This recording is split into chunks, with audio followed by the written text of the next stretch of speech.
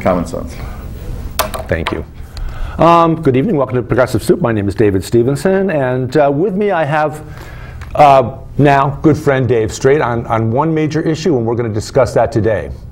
Now, how in the world does a guy that's as far left of center as I am, and a guy that's as far right of center as Dave Strait, how in the world can we talk about anything?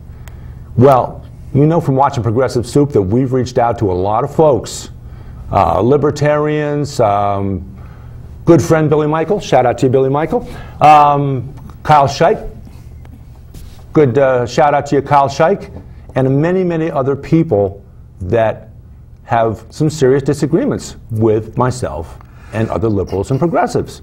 And yet we find something to talk about, we sit down, we discuss it, and we find we have some good common ground. Now the reason why Dave's here is because I found a card of his, and I'll let him explain about the card, I'll let him explain about deer management, and we'll have a conversation.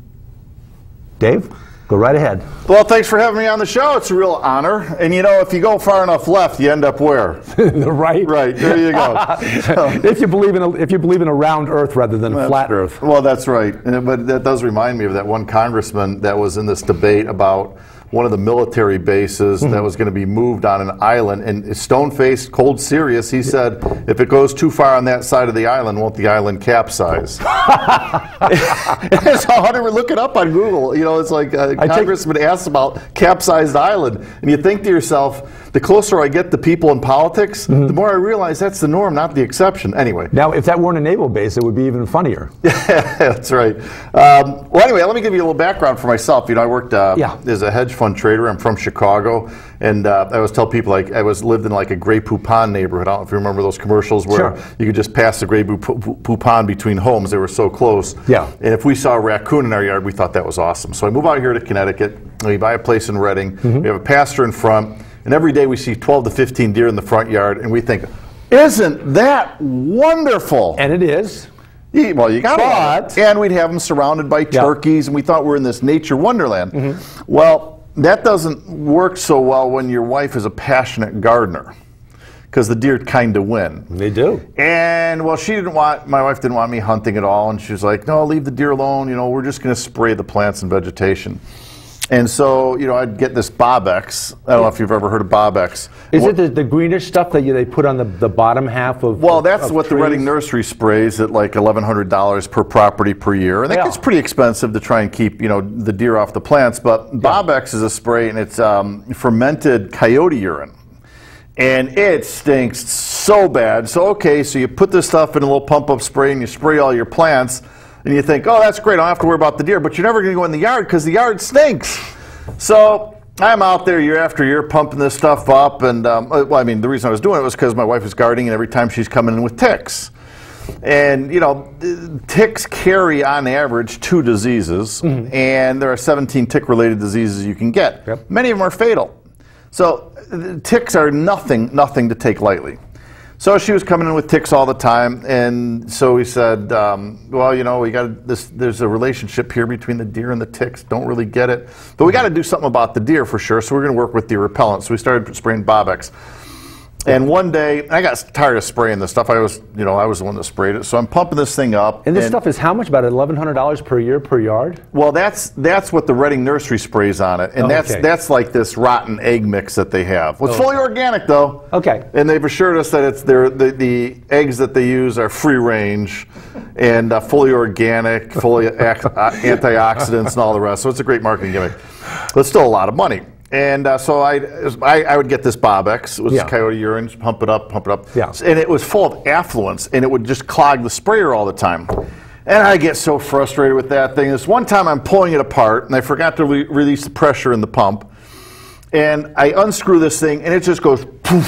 Oh. Now I've got my face, I'm just completely drenched in coyote urine. And I thought to myself, there's got to be a better way. Now, isn't there, you know, I'm really kind of, let's say, turned off by the notion of coyote urine. But that's not the kind of urine I've been using in my yard for years. Well, is it human or? I'm not going to say. Okay, does that work? Is it mine? I'm not going to say. Okay, all right. Well, let's hope your neighbors don't have cameras. So, anyway, you know, so I walked inside and I said to my wife, that's it. I'm done spraying my yard. Well, my neighbor was Georgina. She's a doctor, Georgina Scholl, and she'd been on the Fairfield County Deer Management Alliance for years. And she's one of the smartest people on this subject I know. And she said, you know, your problem is just too many deer. If you get your deer numbers down, the tick problem resolves. Why don't you come in and sit on some of these meetings with the Fairfield County Deer Management Alliance? Yeah.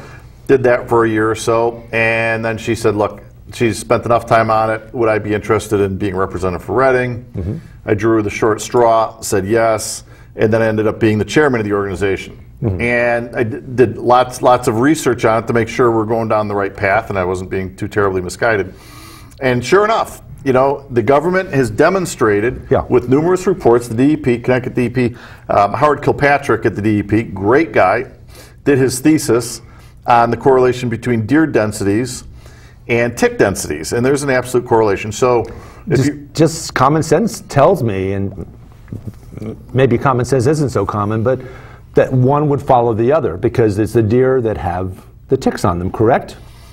Well, you have one, you have the other, right? And yes, and deer do not get Lyme disease, so they're the perfect host. Their immunity, and if you look at the life cycle of a tick, you have the nymph stage, and then you get to the adult stage where it reproduces. In order to get from nymph stage to the reproductive stage, they have to feed on a large mammal. So they have to consume the blood of a large mammal.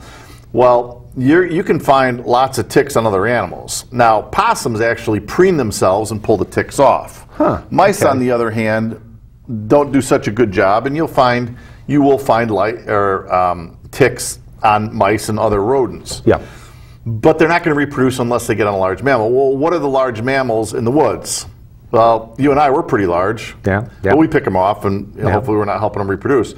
But the deer is the largest mammal in the woods. And so... And the skin, it seems like the skin they're short-haired animals, so it's not, the deer don't have to, the ticks don't have to crawl through, say, the hair of a bear to get to the blood source. So it just seems like the deer, if not the largest of mammals, certainly is probably the best suited for ticks. Correct or no? Well, I don't know if there's I don't know if there's been a study done on the correlation on, you know, the thickness of the hair, the density of the hair, or whatever. All I know is that, and I posted a YouTube video if anybody wants to go to YouTube and look up ticks on deer in Connecticut. And this video will pop up, and I actually had harvested a deer, and it was so encrusted and infested in ticks that I thought, you know what, people really ought to see what's really going on in Connecticut. So if you go to Google and put in ticks on deer in Connecticut, this video will pop up. Excellent. And it's kind of funny because, you know, I didn't really put too much thought into it, maybe choose my words particularly well, but I made the comment about, you know, look at all the ticks on this poor little deer. And, you know, one of the comments that was added below was, well, that poor little deer was probably a little happier when it was alive than dead, but that's the way it goes. Well, that's the emotional side of the discussion, and we all have emotions, and I'm sure all of us, you know, we've all seen the movie Bambi, and from that perspective, we're all pro deer. We all want to see deer prancing around the meadows, and as long as they don't, as you say, as long as they don't go into our wives' gardens or our gardens, then. But let's get on to the more serious side of deer control. Well. So after joining the Alliance, getting a little bit more educated on the whole process, we started out, we said, well, so what can we really do to control deer densities? If you don't mind holding up that chart. Yes. This chart is a study that Howard Kilpatrick had done at Mumford Cove in Connecticut here. And it shows that it was a very controlled study because it was in a cove, so they could absolutely, you know, limit the movement of deer in and off the cove. And you could see that the correlation is on the chart that shows that when deer densities were brought down, the number of ticks in Mumford Cove declined also. And then there was another study that was done that showed, and I'm not an advocate for getting rid of all the deer, but another study was done in a similar type of environment on Mohegan Island, where they removed all the deer, and lo and behold, no ticks. So people that say, hey, it's not about the deer, it's about the white-footed mouse, that's all noise. It's kind of silliness, but it always kind of gets a mouthpiece. Just to review, because I think it's important that people hear this, that difference between the white noise, the white mice and the deer, is that white mice are small, and ticks need a larger animal to feed more blood off to reproduce. Right. Did I get that correct? Yes, that's right. And the other thing is that mice do not roam a wide area, but deer roam a wide area. And I always tell people, once you start to visualize the deer walking through your yard is the equivalent of a B-52 bomber dropping millions of tick eggs, then you start to think, well, I don't really know if I want those things in my yard. Yeah. So you go back a little ways and you start to think to yourself, well, how did we get ourselves into this mess in the first place? The reality is that there was no hunting season in Connecticut. Deer hunting was brought back to Connecticut around 1973. Okay. 1976, right there about 73, 76. People were getting sick from a mysterious disease, and then a doctor defines it, hey, well, that's Lyme disease. It's a tick-related disease. So it just so happens that it correlates very well with, oh, we've got plenty of deer now, because the DEP did their job of protecting the deer. So the numbers and the facts started to line up, and it led us to the scientific conclusion that deer and ticks was correlating, and what was the problem? So, so then the question is, so what do you do about this deer problem? The simple solution is that what caused this situation is the hunting season. In other words, if you didn't have a hunting season, if the government didn't have a defined hunting season, correct, you wouldn't have so many deer. If you had no hunting season, in other words, if you had 12 months where you could hunt any time on your property, there would be no deer problem. So it's really the government their involvement in this has caused this Lyme epidemic with babesiosis and ehrlichiosis and all these other horrible diseases. Well-intentioned and no harm, no criticism of the government in my mind's eye, but you're correct that needed to change. That hunting season and that whole approach needed to change for a very good reason. Well, I had an opportunity about 5 years ago. I sat down at a game dinner, and I sat right next to I think it's Daniel Esty, but he was the head of the DEP at the time. That's Elizabeth Espy's husband. Right. Yep. And I said, you know, God, I was really looking for this. I said, oh, I'm so glad I got you here. We've got this epidemic in Fairfield County. We've got tens of thousands of people their lives are being ruined from Lyme disease. It's it's all because of the deer problems, and all we have to do is X, Y, and Z, and we can get these deer numbers down from 75 deer per square mile down to 10 deer per square mile. We're going to save so many lives. We're going to save human suffering. You know, all these people that have lost time at work, we're going to be more productive. This is going to be the greatest thing in the world. What do you think he said to me? Sounds like he probably wasn't ready to buy into that notion yet. What do you think he said to me? He said, dude, we make a lot of money off of hunting. If there aren't many deer, we're not going to make any money. Now, it's ironic for, a left-leaning guy to all of a sudden be like this capitalist, but here he is. There's a little of it in all of us. Well, here he is taking advantage of like this capital gains at the expense of human suffering. And at that point, I threw up my hands and I said, you know what? Remember what Ronald Reagan said? Government isn't the solution, government is the problem. And once again, you're not gonna get any, no truer words could have been spoken. You're not going to get any agreement with me on that, but go ahead. So anyway, so I went on this quest and I said, well, a lot of towns have tried, for example, Wilton and a few of these other towns went on this quest of trying to work with government to try and resolve the problem. So what we're going to do is we're going to hold hearings, we're going to have a deer commission, we're going to have a deer warden, and we're going to hunt on town properties. Well, the second you hunt on town properties, all the local people in the community can gang up against you and tweak the politicians and say, we want to protect the deer. And then they gin up the safety issue. Well, you know what? Since they reinstated deer hunting, there hasn't been one human being adversely harmed by deer hunting. Now, guys have fallen out of stands. maybe they've cut themselves, hurt themselves, but they haven't shot anybody, thank God. I mean, those situations in the history of hunting are so extremely rare. They're not any life that's harmed is not anything. Well, if there's one thing that the NRA does right, it does have very good safety classes for people that hunt. Yeah. To give people things they need to know in order to prevent damage. Well, it's like you said before the show. I mean, you're a rational guy. You don't hunt and don't own a gun, but you know, with bow hunting, you're in a tree, you're shooting down at the ground. Your effective, you know, kill range is maybe 40 yards or so. That's pretty safe. And you know what? Deer tend to not be walking where humans are walking. Right. So they kind of don't get along. And I've never seen a person that mistook a deer for a person. No. Or a deer for a dog. Amazing, right? That's a little better likelihood, deer for a dog. Well, everybody always says, I have a dog, and I always go, you got a miniature poodle, okay? Yeah. But I mean, there are a lot of dogs that approximate the size and body shape of a deer.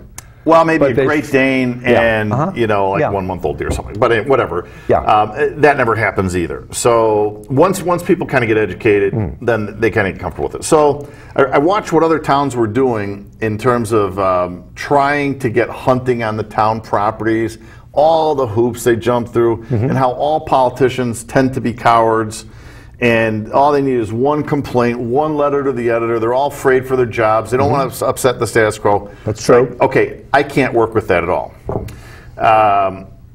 So what we realized was that the majority, so we took surveys in Reading, Connecticut, and over 75% of the landowners in Reading, Connecticut wanted deer control. They wanted deer reduction. They were fed up with paying $1,100 to have their yard sprayed with rotten eggs. They were sick of spending tens of thousands of dollars to put in landscaping only to see it mowed down by deer. I was getting phone calls left and right saying, hey, can you help us? Can you help us? So they weren't thinking about the deer tick at that point? Well, it's a combination. I mean, the Reading Garden Club is probably our biggest allies in terms of deer control. Yep, I belong to the Bethel Garden Club, so I know the Reading Garden Club pretty well. Yeah, they're beautiful people. And I can't tell you, I would go around and knock on doors and talk to people, and they would give me their life story on how their life was ruined, and they lost their job, and they were paralyzed from Lyme disease or got Bell's palsy. I mean, ultimately, it's a form of syphilis, and untreated, it can lead to death. I think essentially we all probably, each one of us probably knows somebody in our life that has been affected by Lyme disease. Yeah, I mean, it was estimated that 50% of the families in Connecticut, or 50% of the families in Fairfield County have been adversely affected by a tick-related disease. And like I said, the co-infection rate with ticks is, for every tick that has Lyme, most of them have a second infection as well. So then I also was able to meet a guy by the name of Tony DiNicola, who owns an outfit called Whitetail Solutions, and they're actually hired to go into communities and just harvest all the deer they can in a very controlled environment, in a very, very humane environment. It's instantaneous death for the deer. And they've had great success. They use bow or gun. They use rifle, and they, you know, they shoot the deer right in the ear. The deer dies instantaneously. There's really absolutely no suffering with it, and they are the absolute best at what they do. And so there was some grant money that was available at the state level, and they came in and they did a research effort in Connecticut, in Reading, and the biggest opponents, and they're a total embarrassment to Reading, were the local hunters. They were outraged at this because for 15 years, 20 years, the local hunters had Reading as their private hunting ground. Yeah. And they had a monopoly on it. Yeah, and anybody that was gonna, they're a tough crowd, and you don't take them. I mean, I don't take them lightly. They don't really take them much at all, come to think of it. But anyway, so they set it up. Tony DiNicola comes in, harvests these deer. These guys were, the Reading hunters were so dishonest that they were getting other deer blood and putting it on other people's property and accusing these guys of shooting these deer on this other property and putting bait on other properties and just trying to implicate them and then calling the police on them and just really ruining the hunt. Even with all of that, the first year they still took 50 deer in 3 weeks, which is a remarkable effort. So what we started to do in Reading was we started an organization called Be Safe Reading. Yeah. And what we did was we started with local hunters and realized that they were pretty worthless because they wouldn't harvest every deer they could. Right. And we worked with the DEP to get hunters that I mean, it's a small community. A lot of people know each other, and the DEP was really good about referring. They're largely their friends that were from Massachusetts. Well, guys in Massachusetts don't see many deer, and they couldn't come down here, and they would harvest every deer they could. Why is that? Why do people in Massachusetts not see many deer? I don't have a great answer for that, but I think that there's a lot more hunting up there than there is in a residential neighborhood like Fairfield County. There's more open space in western in western Massachusetts, and a little more hunting, and the deer are more free-ranging up there, and it's hard to get them in small areas. So they travel farther distances? Yeah. Okay. Yeah, and because the deer that are out in open space have much fewer encounters with human beings, but the deer in Fairfield County have a lot of exposure to human beings, so they're very comfortable around human beings. Consequently, the scent control isn't as critical, stuff like that, and they're going to get in closer proximity. It's a little easier to hunt. Is there a better time of year, or is there a worse time of year to harvest deer? Well, I'm going to use the word kill because it's fair enough. It's killing, but it's harvesting also. Depending upon your perspective, is there a better time of year? Is there a worse time of year to do it? Well, I think the best time of year. Well, two things. One, they're more. The hunting that we do, what we do is landowners will contact us. We'll look at their property, see if it's a good property for hunting. If it is, what we'll do is we'll set up a 20-foot tree stand. We'll set up a corn feeder that comes and feeds, or that automatically feeds in the morning and at night. Set it up with a camera. You see what the pattern is on the deer, so you're not wasting a lot of time. Maybe you hunt once, maybe twice a week, but that's it. Now, the deer are more likely to be coming into bait in the winter because they're pressed for food. So January, February, and March are the coldest seasons. Normally we have a snow cover, except for this global warming. We can get into that too, but we won't. So if we have a feeder, you're going to get the deer coming in the winter. It is 40 degrees out today, and it's been 40 throughout the entire month of January. Yeah, but how do you get anybody the entire month of January? But let's not go there because that's. How do you get anybody to spend their tax dollar, their money, for a colder winter? Gee, I really want a colder winter. I'll give you more money. Anyway, so I think the best time is January, February, March for deer hunting, and you certainly want to harvest the doe while they're pregnant. It's on average the does have let's say two fawns every spring. If you get a doe while she's pregnant, you know what? You got 3 deer. So that's optimal, I think. Anyway, the effort in Reading has been phenomenal. I mean, we've gotten calls to go into small communities and harvest deer. So you get a lot of landowners, and they say, "Good, get rid of as many deer as you can." Now, so some people say, "Well, what do you do with the deer?" What we do is we butcher them and we give the food away. And when I tell you nothing goes to waste, we have people that are craftsmen that want the deer hides. And we give them the deer hides, and they tan them and use them for crafts and making leather purses and gloves and all sorts of stuff. And when I tell you they're ecstatic, they're out of their mind. Which is quite similar. This notion of using the entire animal is what we've been taught by our Native Americans throughout the centuries. So always, when they took a buffalo, everything got used. Nothing went to waste. And that to me, that really makes the taking of animal life much more palatable. Yeah. And then we've got dog owners lined up a mile long to get all the bones from the butchering process. Oh, okay. And then I have a woman in town here that always wants the deer heart because her kids just love the deer hearts, and she cooks them up, sautés them with onions and stuff, feeds deer hearts. There is not a single thing on those deer that go to waste. So it's been kind of a win-win. We've gotten, I would say, when we started this program, deer densities in the Except for the deer, just kidding. Go ahead, continue. Continue. The other thing, there was a study that was done out. I'm just joshing you. No, I know. There was a study that was done out in the Tetons, and they showed what happened when they reintroduced the wolf out there, and the impact the wolf had on the deer herd, and it just changed the landscape. And the reason that so many bird species have disappeared in Connecticut is because the understory has been completely deforested by the deer, and they have no place to hide. In Reading now, we're seeing trillium and all these plants come back that we haven't seen in Connecticut for 15 or 20 years because of the deer. So because of this deer effort, we've got our deer down. I don't know what the exact deer number is because they don't register for a census and they're not required to have an ID. But these deer density levels are probably down inside 30 deer per square mile, maybe 20 deer per square mile. We don't really know. Yeah. But like that chart said, if we get down inside 10 deer per square mile, the tick problem goes away. So from an environmental perspective, bringing back that balance of nature between plants and animal life and keeping everything within reason is generally good overall. Well, I can't find any reason to argue against it. So on our property now, we have no ticks. I mean, I went hiking on land trust land. Now the land trust won't let you hunt, right? Because they protect all species of animals, just not humans. Correct. And well, at least, they're really keen to protect the ticks, I guess. I don't know. But my beef with the land trust is, if you hike the land trust, you're coming back absolutely covered in ticks. I hiked the land trust parcel about 2 years ago, and I was in the truck. My actually was a Subaru coming back. I looked down on my pants, and they were crawling, and ticks give me the creeps. I come home and I take a piece of duct tape and start pulling them off. There were so many. 35 of them. Wow. 35 ticks from a 1 hour hike in the land trust. So the land trust has to be harvested. I think they're really irresponsible citizens, if you will, in Reading, in that they do not allow deer management on their property.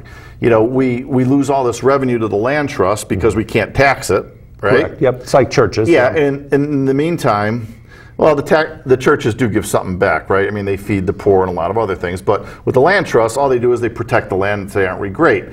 But the problem is you can't hike the land. So we lose the tax revenue, and we can't hike the land because you come back covered in ticks. I mean, I always tell everybody, whatever you do, don't hike the land trust. Well, it's a good opportunity to teach our kids to, hey, you know, read the signs. Because I'm sure they have signs going into these hiking trails that say, oh, by the way, ticks, do they? Well, they started putting them up, and then the people that were impacted by it said, we don't want to deter people from hiking in the woods in Connecticut. So they started taking the signs down. So hike at your own risk. If you're hiking here, you should know that there's a tick problem. Okay, we're coming down to the end of our show. Dave Strait, Dave Stevenson, two folks that, as you've heard in the midst of this discussion, probably have a few things that we might joust about, and if the show goes on much longer, we both might have to draw out the knives and start slicing each other. I'm a peaceful person. As am I. But this has been Progressive Soup. My name is David Stevenson. Dave Strait, my guest. Thank you for joining me, sir. Thanks, Dave. Look this up at Fairfield County Deer Management Alliance, fcdma.com. Now we got to find out something else we agree upon. Maybe we can. Thanks for joining us.